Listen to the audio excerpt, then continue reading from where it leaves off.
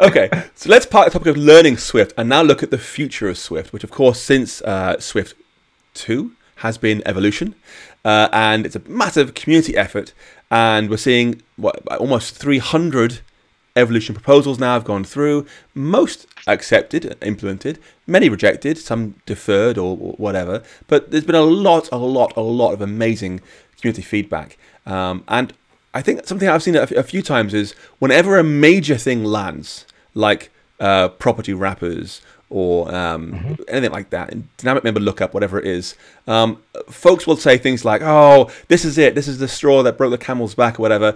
Swift's getting too complex now. Though it's almost Swift is the new C++ or something like that. What's your response to that? So I think that people that say that haven't spent much time with C++, first of all. I have a lot of respect for C++, but let's just say it ain't getting simpler.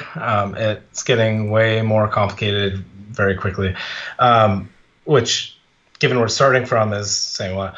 I think that there's real concerns there, and I think that sometimes there are some missed concerns. So I think there is a real concern, right? We need to be careful about how much complexity we put in, and we have to look at what does it do to the cognitive ability of Swift programmers to get their jobs done, right?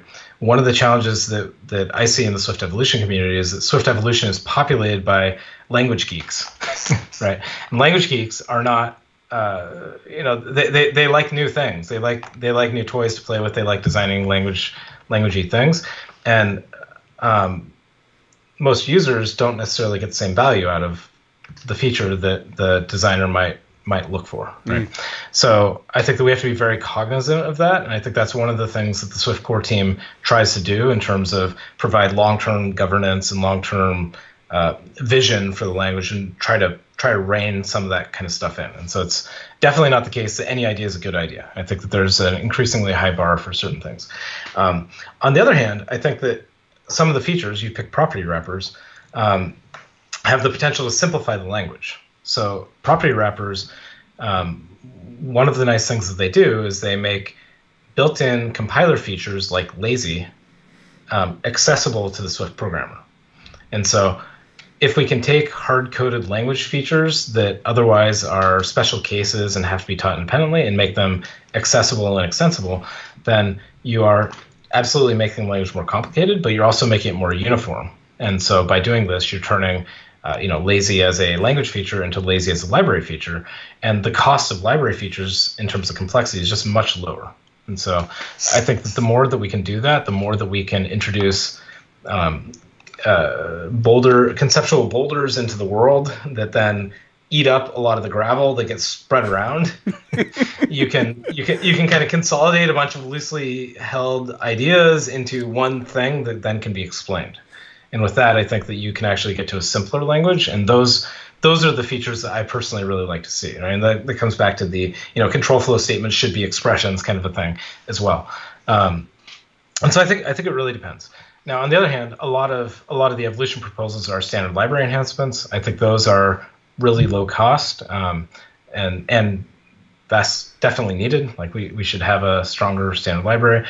I think that certain of the features recently are very particular nitpicky little things that don't add a lot of complexity, but they clarify certain corners of the language. There's this recent proposal about atomics that is talking about the memory consistency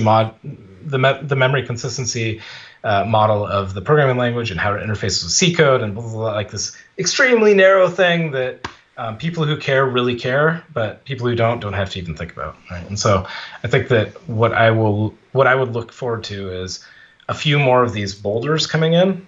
So things like concurrency support, I think, is a pretty big boulder. I think that the type system enhancements to get move semantics and ownership types in so that we can get lower level programming, things like that. I think those are things that will be really important boulders that need to land, and then they'll cause a lot of simplification around them. Yeah. Certainly, I remember reading, I think it was Joe Groff, someone who asked him, will Swift ever become self-hosting?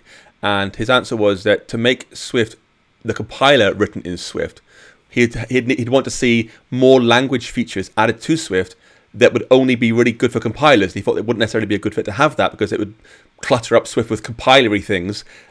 Speaking of language nerds wanting language stuff, well, there's also compiler nerds want compilery things in there, and he didn't think it was necessarily a good idea. I'm not ruling it out, but as it stands, it would lead things changing.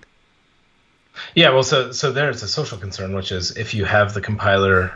So I don't know that I necessarily agree with him. I think that was a huge risk years ago. I think that's less of a risk now. But the concern there is if you have the language implementers and language designers, you're conflating their needs, and you're saying, hey, well, think about how to make implementing the compiler simpler.